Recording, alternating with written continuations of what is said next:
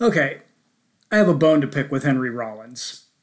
Now, don't get me wrong, I love Henry's work with Black Flag, with the Rollins Band, his writing and spoken word performances, his curation of the Infinite Zero label, putting out great records by Monks and Gang of Four, great reissues.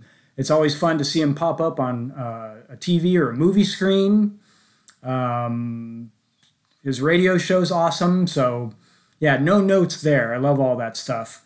What I want to complain about is this article that he wrote for Spin magazine about his two favorite records, Funhouse by the Stooges and White Light, White Heat by the Velvet Underground.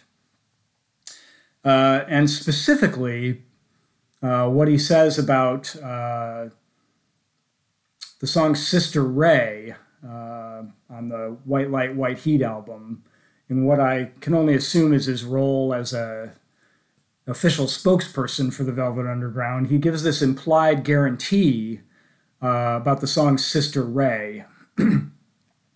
Play this a few times and the bugs will leave your house and your neighbors will hate you forever.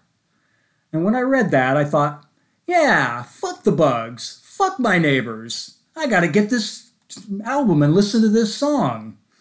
So I did. I went out and I bought White Light, White Heat by the Velvet Underground, and I played Sister Ray a few times.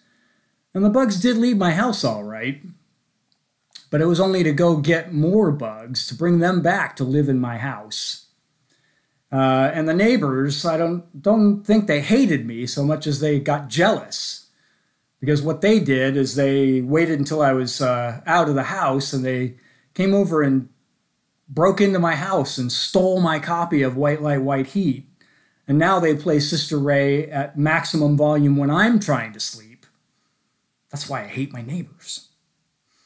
Anyway, I've been trying to put it behind me for the past 37 years. But I just can't help feeling like, Henry, I did what you said to do, and I didn't get the results that you promised. So please advise, Henry, what can I do to get my money's worth from this Velvet Underground record that you told me to get? Respectfully yours.